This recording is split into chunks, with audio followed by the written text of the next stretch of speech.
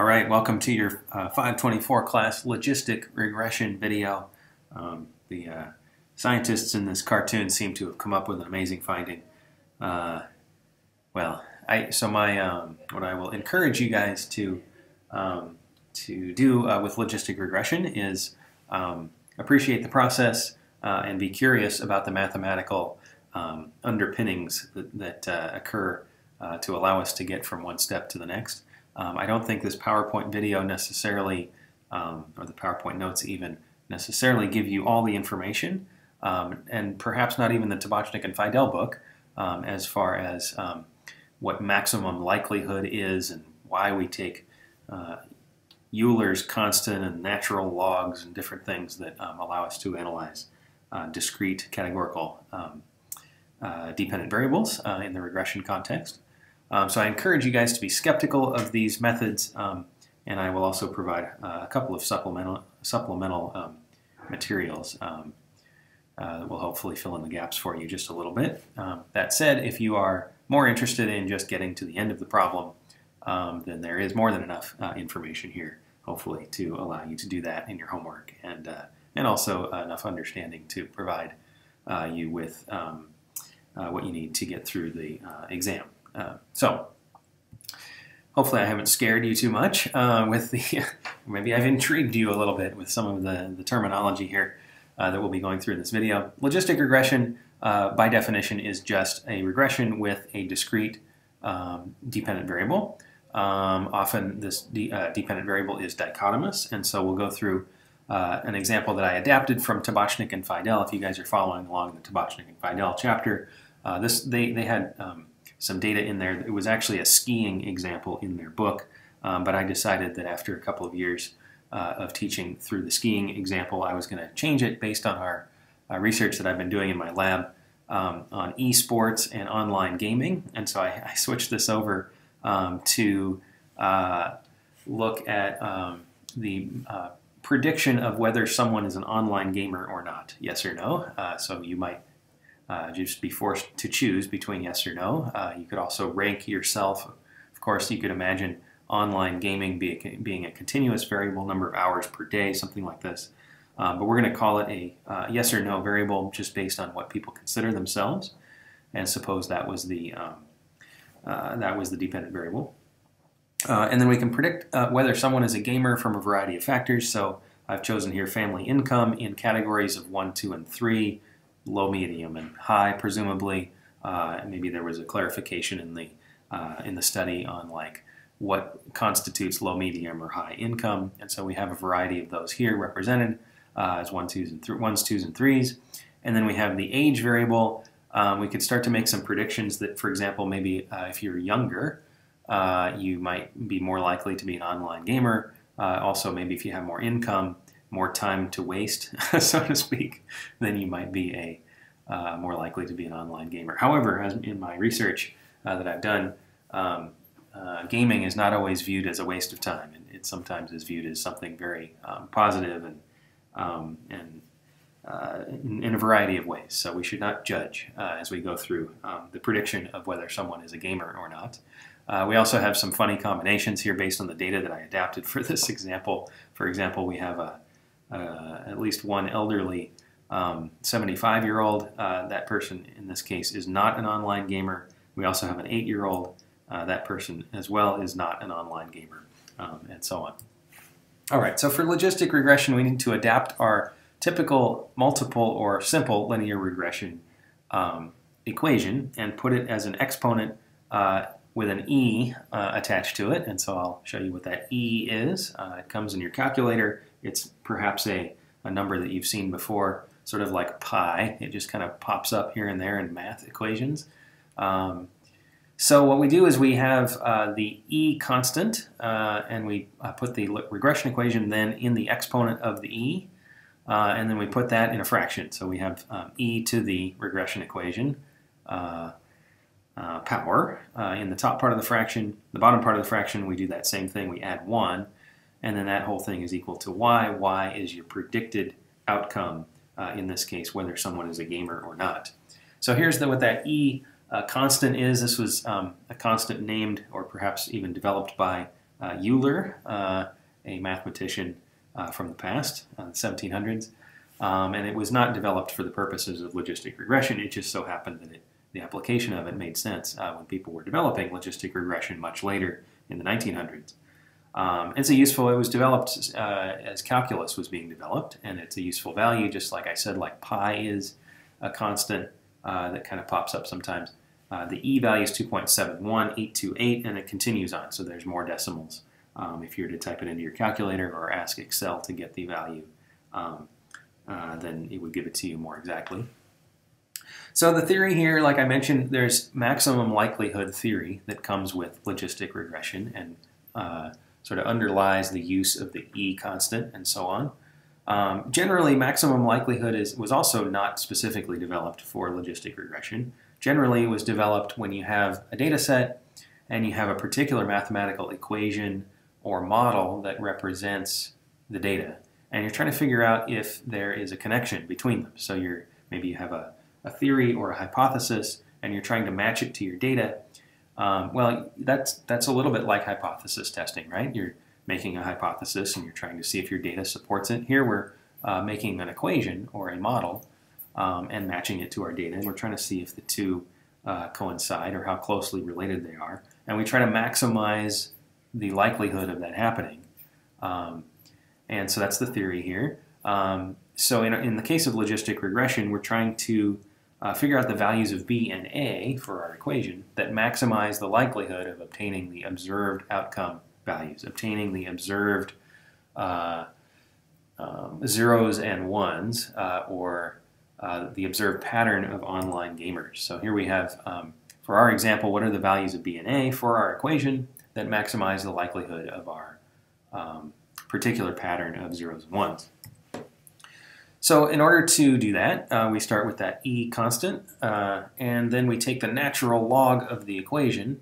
The natural log is ln in your calculator, and this is to get your regular equation back again. So what's the purpose? Well, first of all, what is an ln? An ln is a logarithm. You guys remember logarithms from the past, or it might just sound familiar. If you are unfamiliar, or you're like, I have no idea what a logarithm is. That like something that floats down the river? A logarithm? I don't know what that is. If that's you, maybe, then feel free to Google or YouTube logarithms and just get a quick review. This is not going to require an in-depth review of any kind. But a natural log is a logarithm with its base equal to e. So if the natural log of x equals y, then e to the y equals x. So there's like an algebraic transformation that occurs here. You take the natural log of both sides, let's say, of that e to the y equals x equation. If you take the natural log of both sides, on one side you just get y because the e cancels out, and on the other side you get the natural log of x. So this is an algebraic property that, again, is based in calculus and Euler going back to the 1700s. For example, like in the bottom there, the natural log of e is 1. That's a property of this situation here. The natural log of the e constant is equal to 1, and the natural log of 1 is equal to 0. And so there's some properties here that come along with the e and the natural log. This equation, if we're getting our regular equation back, like I said, so sometimes this is useful to get your b1, x1, b2, x2, and a back into regular form here. This is known as the logit version, or the natural log version of our logistic regression equation. So the natural log of y over 1 minus y is equal to your regression equation. And this is algebraically equivalent to what you saw here with the y out in front and the e to the exponent regression equation. These are algebraically equivalent versions of the same logistic regression equation. So how do we find our values for B and A? Well, we could use some calculus. We could do this by hand. We could have a lot of fun. We can all look this up. We can Google and YouTube and look up our old calculus books to find more on this process of using Euler's constant, or we could just use SPSS, and that's what we're going to do. This is a psychology class, so I kind of flew through that. Like I said at the beginning, this was just an introduction to the theory of why we use natural logs and e's and what maximum likelihood means in concept. But we can follow up as you guys wish. Some of you probably have great curiosity as to how this came about and skepticism. Others of you are like, I really don't care. Let's just get to the point and get these numbers and interpret for the purposes of my thesis or my research or my future as a psychologist. So you guys are going to be a little bit different on those dimensions. That's fine, and I'm happy to accommodate either way. So these are the numbers that we're going to get from SPSS. I'm going to do this in just a second. The 1.094 is your B1 value. The slope for X1. X1 is your first independent variable, which was family income in this case. And that's a positive slope, so it's suggesting that family income has a positive relationship between it and the dependent variable. The 0, 1 dependent variable in this case is 0, not a gamer, and 1, a gamer. So perhaps as income increases, you're more likely to be a gamer. And then the negative there, the negative 0.043, applies to age, that is X2, so that's a negative, so perhaps, again, as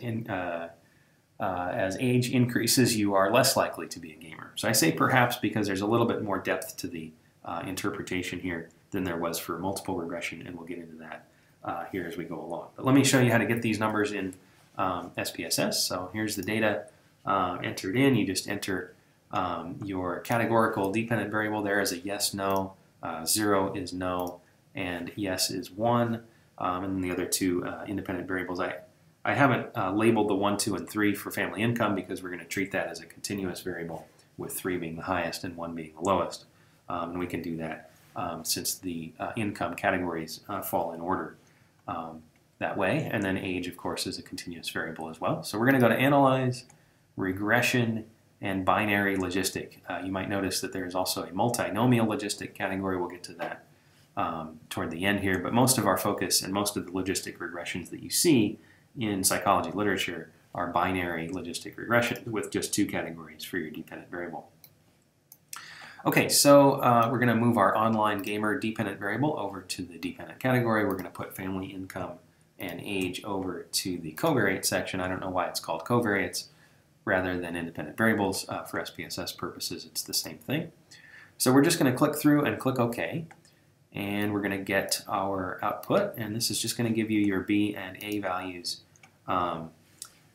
Initially, we're just going to interpret those, and then we're going to move forward to some of the other statistics that are useful. So where do these numbers fall in? Well, you have your 1.094 under family income. One thing you notice, this is the bottom box here. One thing you notice is that the constant used to be at the top for a multiple regression. The top row, now it's at the bottom. So I don't know why they flipped that order, but anyway, 1.094 is the first value now in the capital B column. That is your slope for family income. Negative 0.043 there is the slope for age, and then negative 0.933 is your constant or your A value. And when you see along the left side there, we're going to plug those values back into the equation. We're going to do it both top and bottom due to the format of the logistic regression equation. Then the bottom part of the fraction there has the 1 or the 1 plus, and that's the unique component there.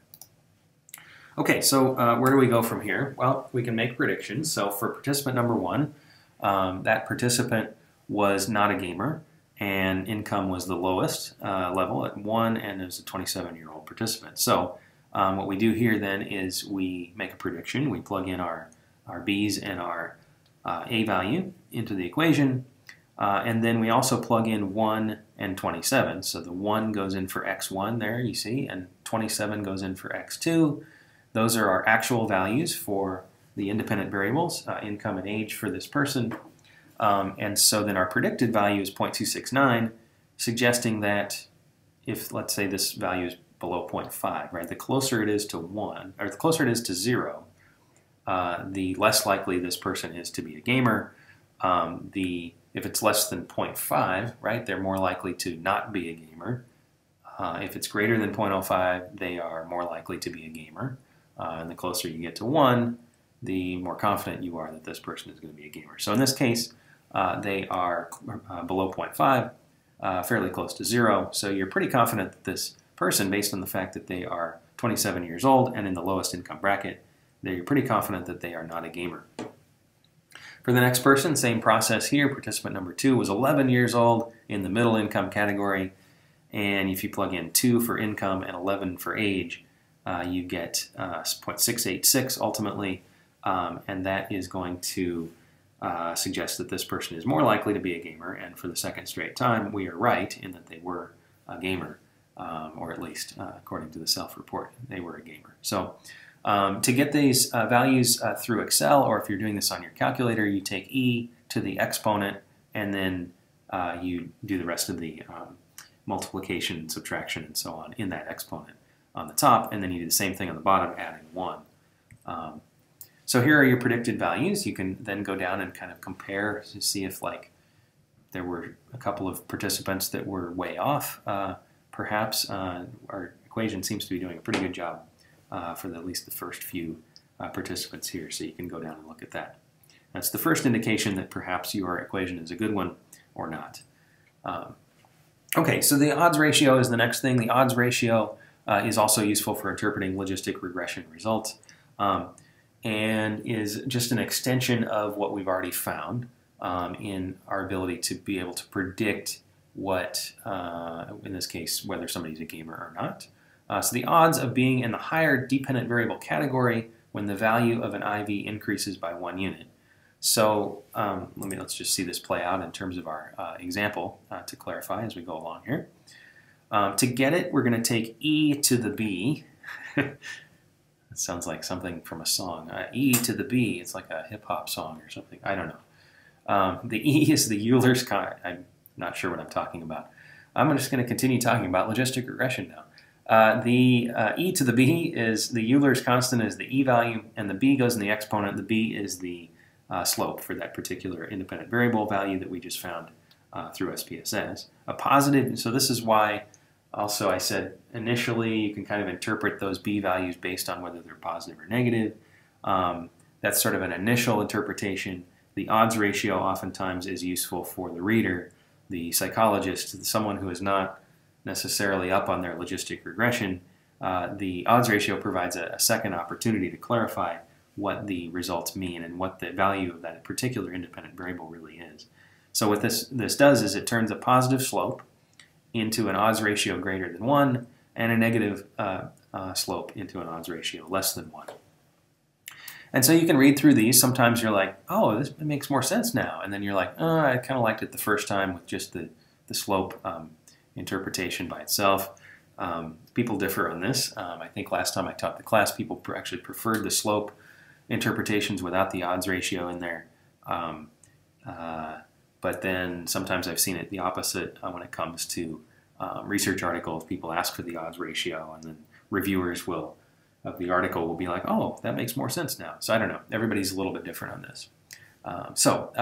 For that first independent variable we have in our logistic regression equation, that was income category. And so as income category increases from 1 to 2, or basically just 1 unit, the odds that the participant is a gamer increase and are 2.99 times greater. So that confirms then that as income increases, you are more likely to be a gamer, and by a factor of 3 times greater per 1 unit increase in the income category. The way we got that 2.99 again was to take e and put in the exponent the 1.094. That was the slope for the income independent variable. For the second independent variable, for age, that was a negative b, negative 0.043, so that translates to an e to the b, or odds ratio value of 0.956, which is less than 1. And so the less than 1 suggests that as age increases, the odds that you're a gamer actually are not as good, right? So another way to say that is the older you are, the less likely you are to be a gamer. And that was already suggested by the negative slope value there. And so the odds, in fact, that a person is an online gamer are 0.956 times as great. Now I change it, the terminology there slightly. You could say greater both times, but then it kind of Okay, so in this one, going back to the first independent variable, 2.99 times greater. That makes sense. The odds are greater. Right here we say 0.956 times greater. That doesn't really make sense because the odds are actually less if you are older. Right? The odds that you're a gamer are reduced if you are older. So you could say 0.95 times as great. That might make a little bit more sense or be a little bit clearer grammatically than 0.956 times greater. You could also say the odds are reduced. They are 0.956 times as good or something like that. There's various ways to say it. I think it comes off the tongue a little bit cleaner when the odds are greater than when the odds are as great. But either way, what we're saying here is that as your age increases in this sample, you are less likely to be a gamer. Okay.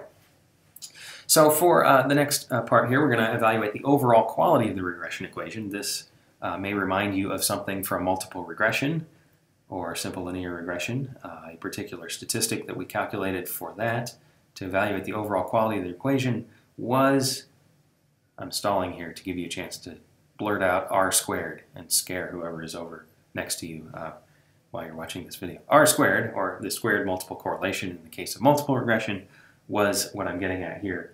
That was the evaluation that allowed for the evaluation of the overall quality of the regression equation, or how much variance the independent variables contributed to the dependent variable. Now, of course, with logistic regression, we can't. R squared does not apply. Once you insert that regression equation into the exponent on top and bottom, R squared does not translate over very well. So now we calculate a log likelihood. So this is, you're taking a logarithm again because, well, the logistic regression is set up in the form of Euler's constant in the logarithm format. So we're taking a log likelihood for each person in our sample. I'll show you what this is. We're going to add these up and then multiply the sum by -2. Yeah, of course. Why didn't I think of that? So it seems very random, at least for if you've never seen this before. It seems kind of like, wow, -2? Like add them up, okay, maybe we'll see some logic to that. Multiplying the sum by -2, well, we'll just have to watch it play out, and then maybe I'll offer an insightful explanation of that -2 by the end. Or maybe I won't. We'll see. All right, so we calculate this value once for the logistic regression equation that we have. So in this case, we're going to do that with the income and age variables in there. And then we're going to do it once over again, or we're going to allow SPSS to do it once over again with the independent variables removed. And so now this is starting to make a little bit more sense, maybe because when we did R squared, we were wondering, okay, what's the percentage of variance accounted for by the IVs? We're kind of doing that with by calculating this log likelihood value. And then if you remove the IVs, it's sort of like a comparison that R squared was kind of built in, right? R squared is like a percentage of variance compared to 0, right? 0 would be the percent of variance accounted for if there were no IVs, right? Here we have to create that 0, essentially. We have to create that by removing all of the IVs and calculating a logistic regression log likelihood there, and then do another one with the IVs in there, and we subtract. And if there's a significant difference between having the IVs in there and not having the IVs in there, then our equation is a good one. So the advantage here is that we actually get a significance value, a p-value, to evaluate the significance of all of our IVs collectively, or the overall quality of the regression equation, the IVs, that is predicting the DV. Okay, so here is what your log likelihood LL equation looks like. This is a sum. So the sum, the sigma out there in front, indicates a sum. And then all of these values in here are values that we have found already, or we were about to find before. The Y with the hat over it, that is your predicted Y. The Y without the hat over it is the actual Y value, the 0 or 1 value in the dependent variable. And then the I in the subscript is just for that particular person. So we're doing, let's say, the actual Y value for person number 1 multiplied by the ln of that same person's predicted value and then adding the second term, same way. And then you go to the next person, you go to the second person's actual y value multiplied the natural log of that same person's predicted y value. Okay, and you do that for each person. We're going to have one term for each person, so you add them all up. Here in this slide I have some, again, some reminders of what a natural log is, just because that may not be too fresh in your memory from having studied it in the past, or maybe not fresh at all. All right, so here's participant number 1, and I'm including in here the predicted value as well. So if you recall earlier in the video, earlier in the notes, we made a prediction based on that person. That prediction was 0.269, or a pretty low predicted value there, suggesting that person was unlikely to be an online gamer. You take that value and you also take the 0, which was the actual value that this person was not a gamer, and you plug in the 0 in for the y with the I and the subscript. You plug in the 0.269 in for the predicted value, or the predicted y with the I and the subscript and the hat over it, and you've got 0 times the natural log of 0.269, that just becomes 0, and then 1 times the natural log of 1 minus 0.269. So when your variable is coded as 0 and 1, typically one or the other of those terms drops out of the equation. In this case, the first term drops out of the equation, and you're just left with the second term to give you a negative 0.313. Now, by itself, that negative 0.313 is hard to interpret until we do this, until we repeat the calculation for everybody else, add them up, and multiply ultimately by -2. Now, that -2 is going to turn a negative into a positive, and so that's going to be helpful in our conversion and our interpretation. So you see that negative 0.313 there in the first term. I'm going to let you guys fill this in. This will give you practice taking natural logs. For that second person, for example, you're going to take the 1, that is the actual value, and the 0.686, which is the predicted value. You're going to plug those in. You're going to be taking natural logs of the predicted value and also the natural log of the 1 minus the predicted value, and so on down the line. And then you're going to sum them up at the end and multiply by -2 to get your log likelihood ultimately to be interpreted. So this negative 5.37, that is your sum. So if you're going to cheat a little bit, you're going to go to the sum here. It's going to be negative 5.37 once you take all those log likelihoods and add them up for all 10 people. And then you have a negative value. That -2 then is multiplied by that negative to create a positive value. And so you can do this for your regression equation in the homework and also here in the notes for practice to get 10.74. Now that 10.74 is a comparison value. It's the one that you need, but it's going to be compared to the one that I mentioned, which is the same value but with all of the independent variables removed. So if you remove all the IVs from the equation, there's no equation left, but the log likelihood sum multiplied by -2 is still 13.86, and so it's not 0. And so then we need that value as well in order to be able to start our interpretation. So if you're skeptical here of the -2 or of the process, again, I encourage you to be so, and we can follow up with additional information in class and online. And if you have more insight, if you're like, I know why the -2 is there, let me know. That would be exciting for me to learn, but also probably not necessary for this class. So I don't know, it may not be exciting for everyone, but it'd be kind of fun for me to look into. I do enjoy maximum likelihood theory, even though I still at this advanced stage of my career don't understand all the ins and outs of it. But anyway, you've got the 13.86. I'm the first to be humble when I don't know everything about statistics. Anyway, I've been doing logistic regression for quite some time, so I'm quite familiar with this -2 times the sum of the log likelihood. Well, anyway, it's fun. If you like statistics, it's fun stuff. 13.86, then you subtract 10.74. This is the difference between the equation with the IVs in there and the equation without the IVs in there. The 3.12 then is used for interpretation. And ultimately, from a practical perspective, that -2, that sum, the reason we do some things to it after we sum them up, and the reason we sum and multiply by -2 is ultimately because we're converting what we have to a chi-square distribution. And so if we were to look at a bunch of logistic regression models and graph them out, plot them out with their log likelihood functions, that would fall, that distribution would be chi-square. It would fall in a chi-square distribution.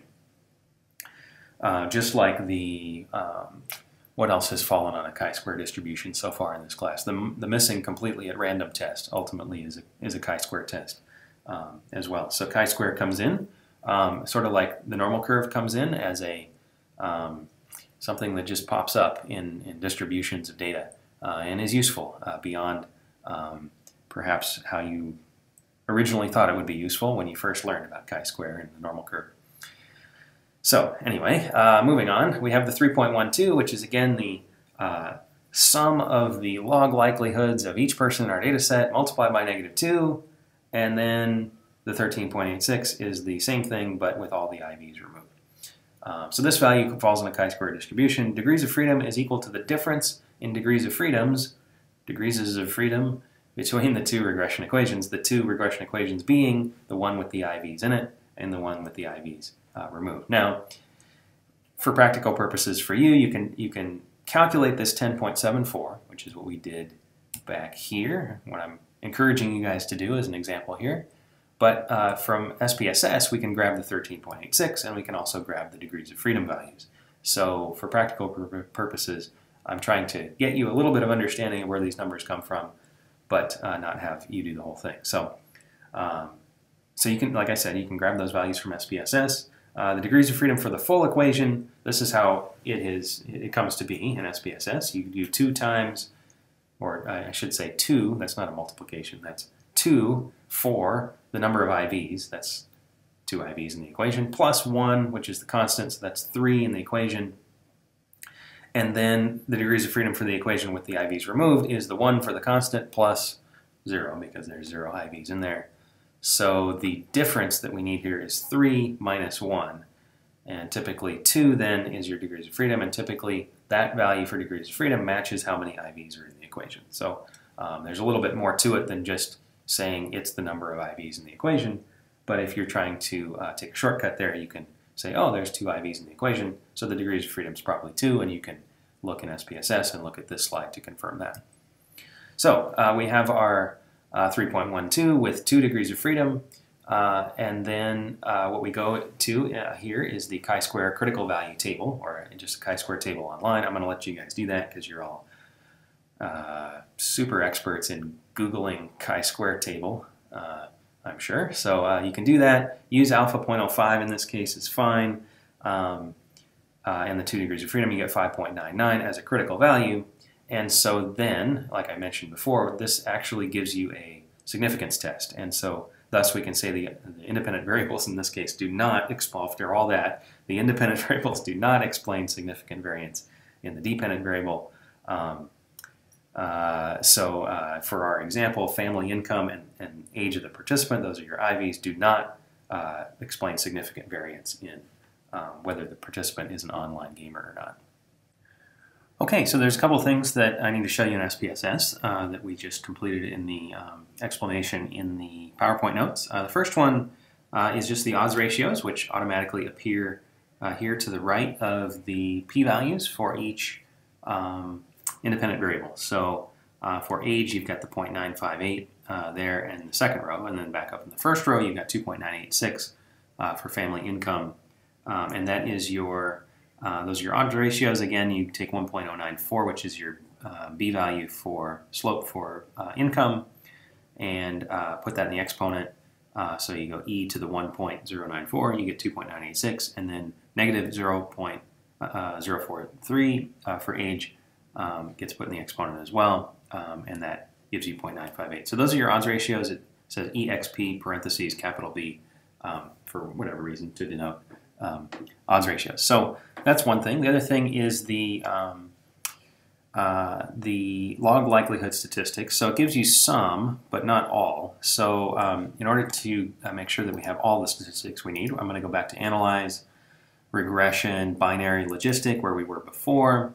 Again, if like as in previous videos, if you're doing this all in one step, you can then select this all in one step at the beginning. But I'm going back because we didn't select this initially. and that was to go to options and iteration history. And what that's going to do is it's going to give us the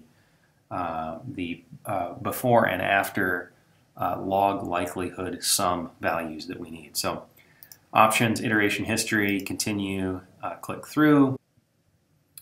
Okay, so in the output, you just need to scroll a little bit up from the bottom, up to block, I guess it's block 0 is SPSS's code for the equation with all independent variables removed.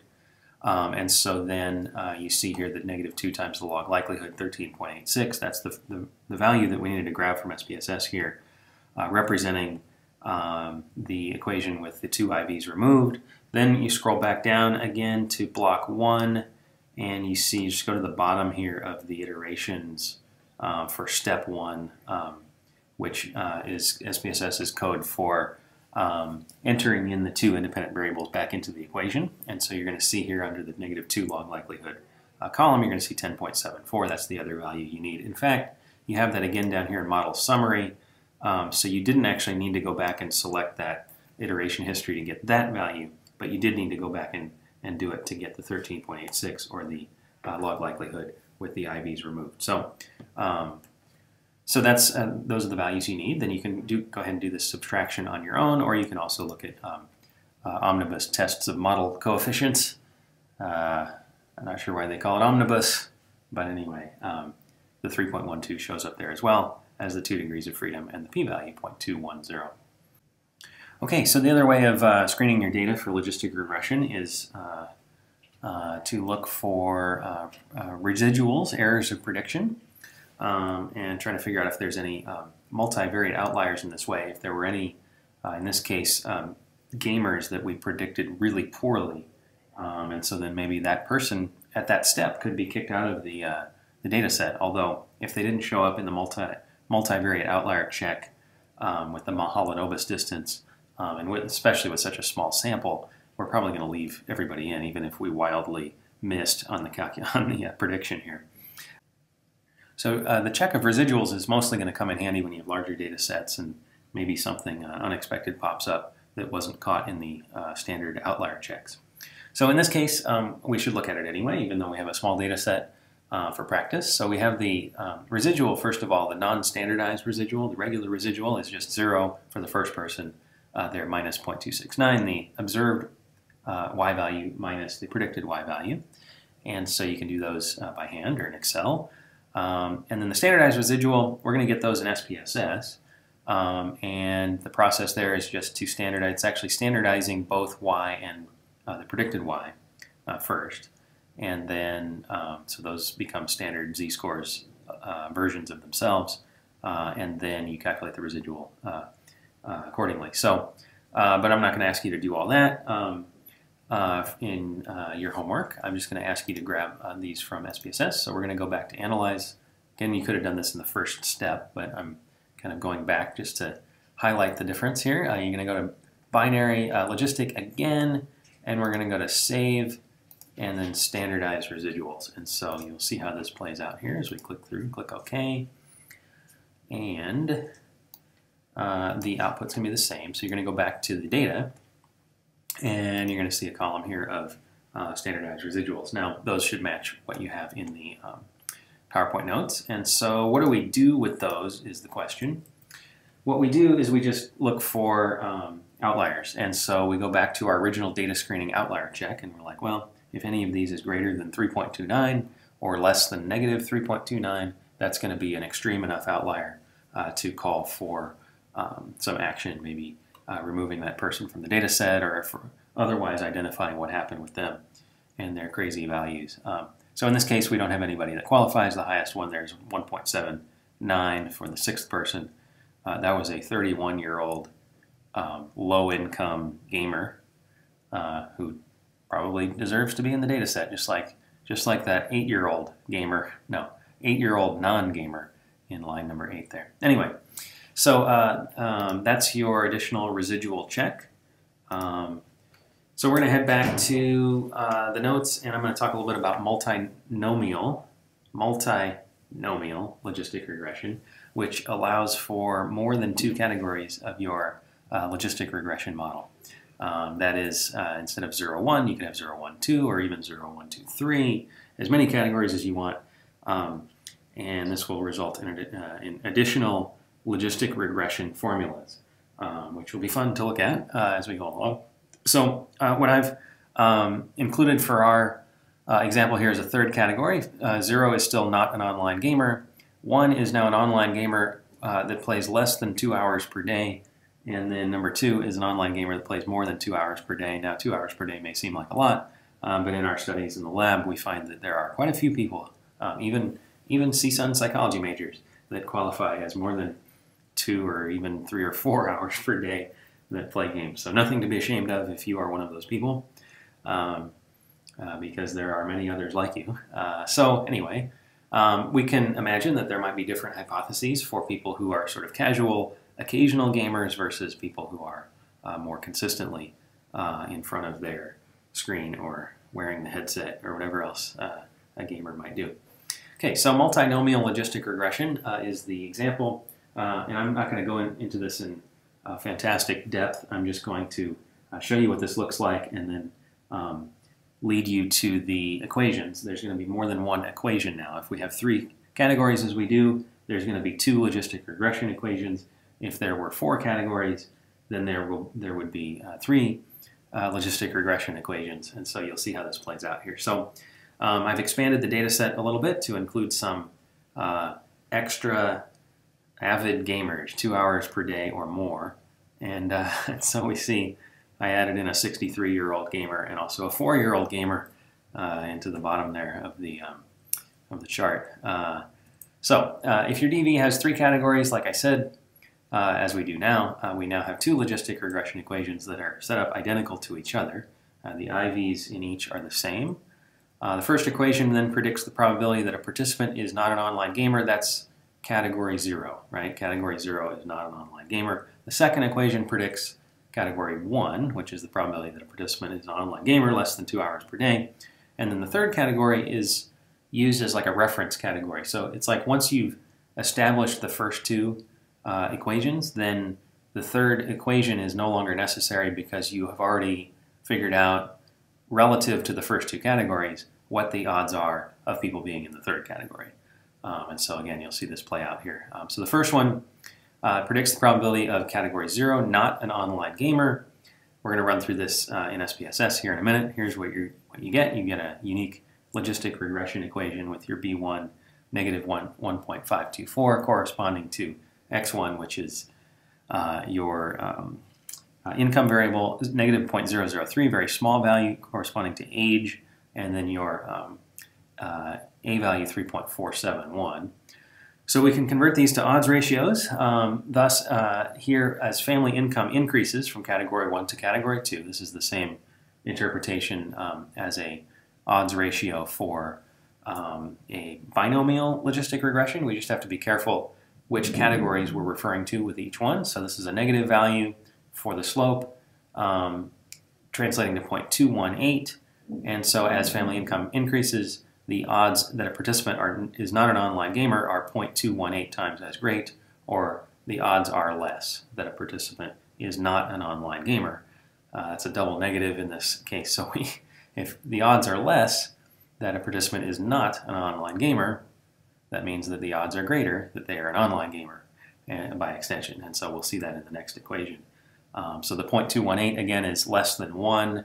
So what we're seeing here is that as income increases, the person is less likely to be not an online gamer or more likely to be a gamer. For the second independent variable, sticking with the same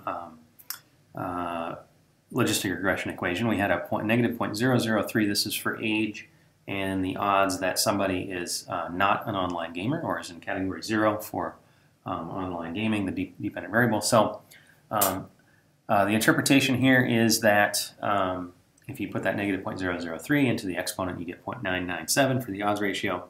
As a participant's age increases by 1 year or 1 unit, the odds that the participant is not an online gamer, 0.997 times as great, very close to 1, so it's almost irrelevant. Age is almost irrelevant to predicting whether somebody is or is not an online gamer.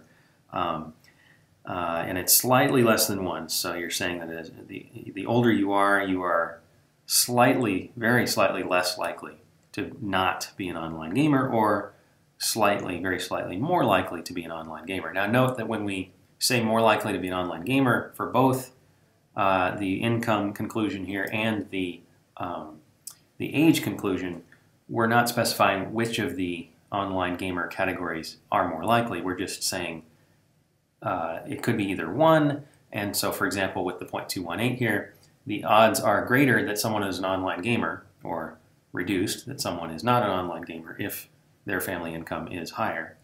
But we don't know if family income is higher, whether they're more likely to be in the less than 2 hours per day category or the more than 2 hours per day category, until we get to the second equation here, which is predicting the probability of being in the less than 2 hours per day category. So when we run through this in SPSS, we're getting a new logistic regression equation. Again, the independent variables are income and age. They're the same.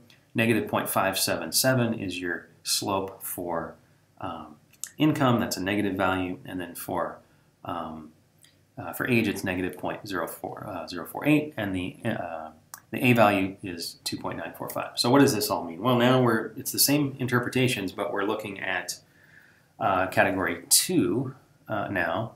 I'm sorry, category 1 now, the middle category, category 1, which is the less than 2 hours per day category. So we can look, that negative 0.577 corresponded to income, translates to a odds ratio of 0.562, less than 1. So as income increases by 1 unit or 1 category, the odds that a participant is an online gamer less than 2 hours per day is, or are, 0.562 times as great. So they're not as likely to be in the less than 2 hours per day category. If we review, now we go back to the first income odds ratio here. This was also below 1. So the odds were not as good of a person being in the not a gamer category. Then we go here, they're also not as good for being in the less than 2 hours per day category. So what is this telling us? This is telling us that someone with high income is most likely to be in the third category, more than 2 hours per day, because they're less likely to be in the first category, not a gamer, and they're also less likely to be in the second category, less than 2 hours per day. So the rich people in our group are more likely to be in the third category, because that category is sitting there as the reference category, and that's based on the income variable. The age variable is going to turn out with a similar result here. We've got negative 0.048 as your slope.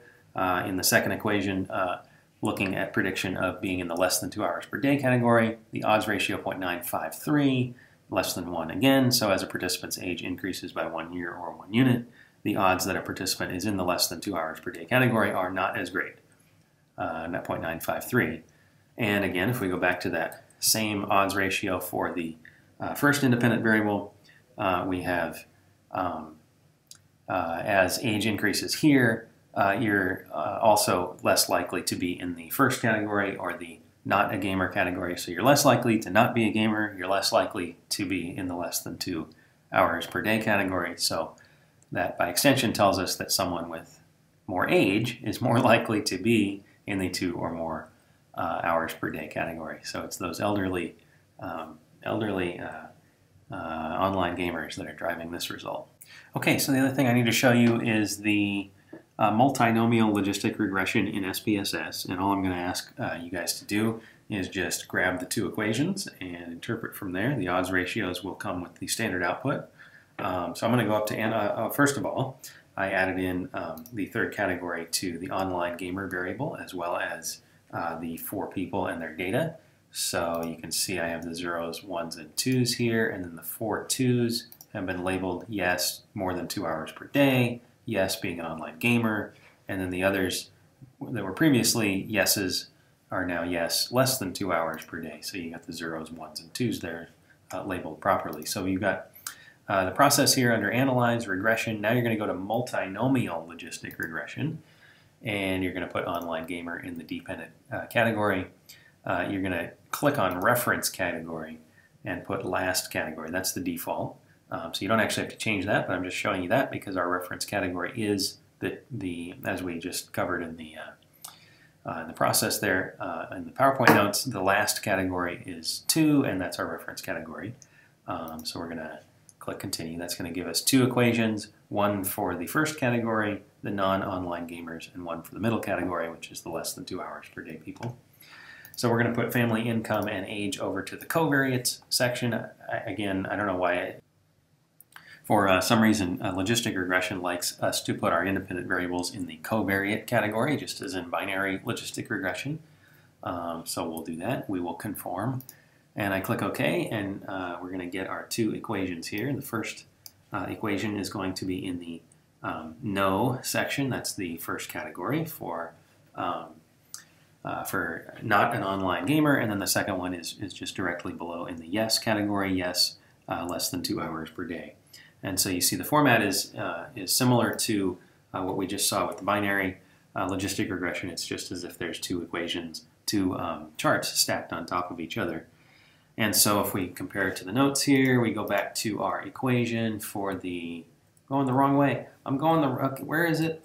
Okay, right there. So that's the prediction that, the formula that predicts whether somebody is in not an online gamer category, the not an online gamer category, that's the no category, or the 0 category. You see here in the capital B column in the output, the intercept, that's your A value 3.471, negative 1.524 is your B1, and negative 0.003 is your B2, and then you go across to the EXP parentheses capital B column, that's your odds ratios 0.218 and 0.997 for income and age respectively, and so that's what we just interpreted in the notes. And then we go down here to the second category and the second equation, which was right here in the notes, 2.945 your intercept, negative 0.577 B1 for income, negative 0.048 B2 for age. And then your odds ratio is 0.562 and 0.953. All right, so there's your SPSS for multinomial logistic regression. And if you're curious about this and you want to kind of go back to after all that odds ratio interpretation, you want to go back to that, go back to the data and try to figure out what it means. Well, you're seeing that there's 4 people in the greater than 2 hours per day category. 3 of those 4 people have high income, so it makes sense that maybe you're more likely to be in that more than 2 hours per day category if you have high income, right? The other way to look at it is, what, 3 of the 5 people who have high income are in that category of more than 2 hours per day. And then also, if you look at the more than 2 hours per day, the 4 people there, when there's a 63-year-old and a 65-year-old. And so those 2 retired gamers are the ones that are causing the age category to be reflected, or the result that as your age increases, you're slightly more likely to be in the more than 2 hours per day category. I guess that 4-year-old there was not enough to drive the age effect back down again. Okay, so the moral of the story is when you retire, you should play more games. Video games in particular, online games. That's my plan. Well, maybe it's not my plan, but I did talk about this once with my grad school roommates, and we speculated that when we retire, maybe we should go back to more video gaming. Okay, that's your logistic regression lesson with some wisdom, really good wisdom at the end.